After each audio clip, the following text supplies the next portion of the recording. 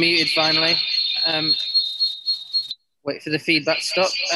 Just wanted to ask, where does this leave you, this draw with Aston Villa? Yeah, well, it's a draw against a good team, and performance was good. Thought we deserved to win the game, but we don't, and so we come through a difficult patch, knowing that we want to improve.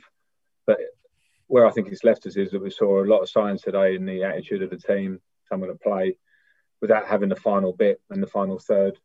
It leaves us with having to do more of the same because the table's still tight. We've had a funny patch that remains really close at the top of the league. So off the back of a really good run, we've had a difficult little time. And today I saw some really good signs that I liked.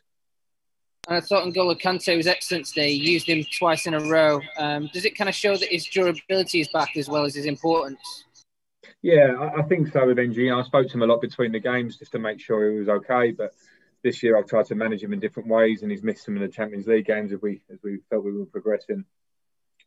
So I think he's in a good place, and he can do different roles for us. I think people, I feel, confuse the idea of him just being a defensive midfield player. He's got capabilities to do a deeper role, but he's got great capabilities to lead midfield and win balls back half the pitch and to make decisive runs higher at the pitch with the ball. So it was great to see him get through those two games with a lot of comfort. John Cross.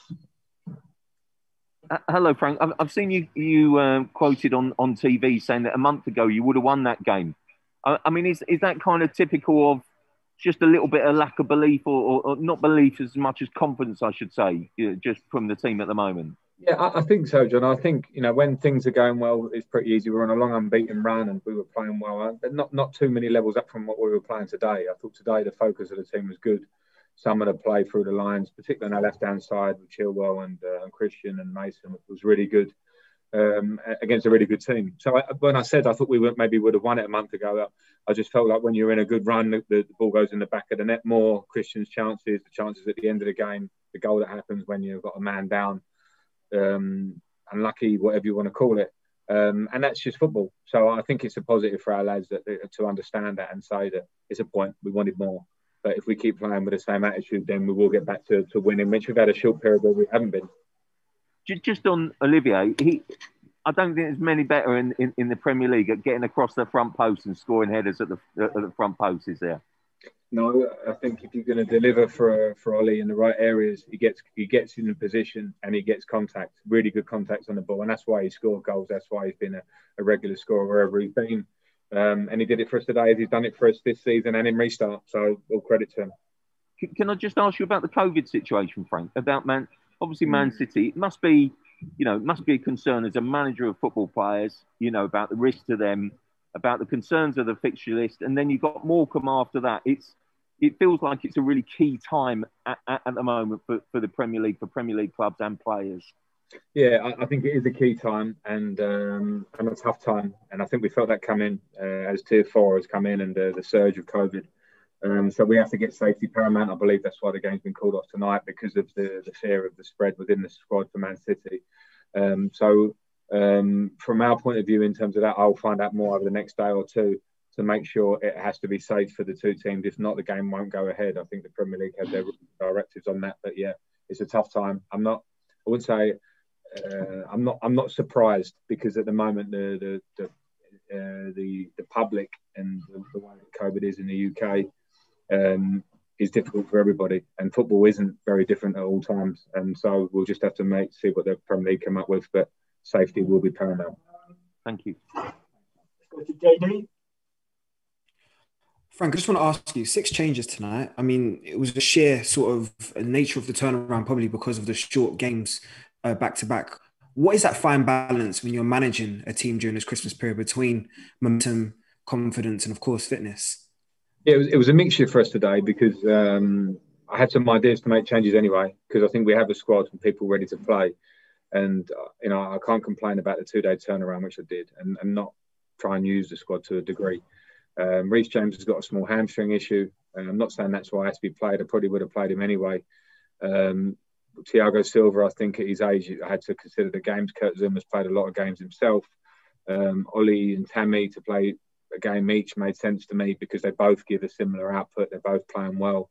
And so the changes were to try and keep a bit of balance in the team, but to try and freshen it up. And off the back of not a great performance against Arsenal, that kind of made my decision a bit more as well. So I was pleased. I'm not displeased of anything tonight, other than the fact that we conceded that goal and we didn't really concede many chances in the game, and we didn't score another goal, which would have given us some comfort. But I was pleased with the players that came in. I was pleased with the attitude.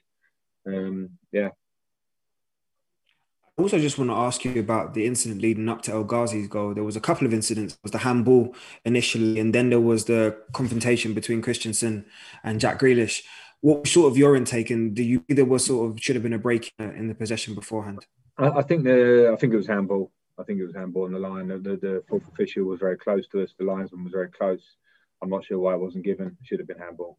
In terms of the Grealish and Christensen thing, I haven't seen it again. I didn't feel there was much in it at the time. I'm not sure if it was a foul or not. I was just concerned as soon as Andreas stayed down that the ball was going to come in our box and be a man down, which it turned out to be. But I haven't reviewed that referee-wise. Yes, Simon Johnson. You there, Simon?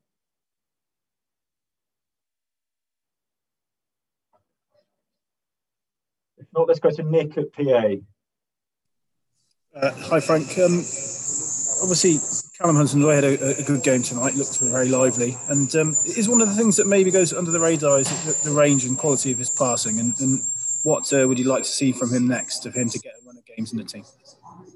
I liked his performance today, and I liked the range of his passing, and it was very evident in the first half. A couple of great crossfield balls, and some of his feet movement and touches were great.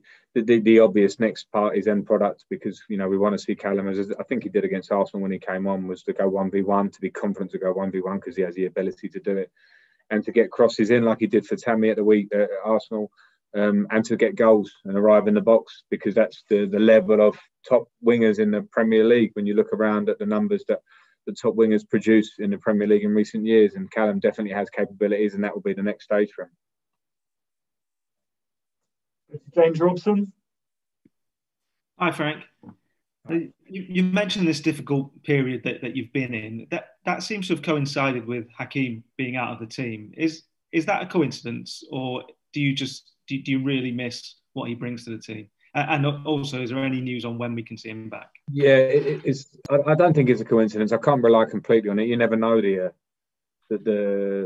level of how much you're affected, even if it's clear, it seems clear in points, because that's not something certain. But I think with Hakeem, the way he was playing, he was being very effective for us in terms of assists, goal creation, chance creation, and some goals, and also a real confidence in the way he was playing, and it helped. We were very fluid at the time as he got injured against Leeds. It was in a great run of form, so I think it has been a point. You're going to miss players of that level when they drop out, and we want him back.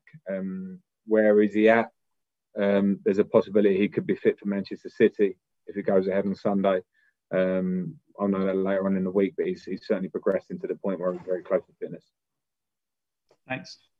Thanks, everyone. We'll leave it there. Thank you very much. Cheers. Great guys.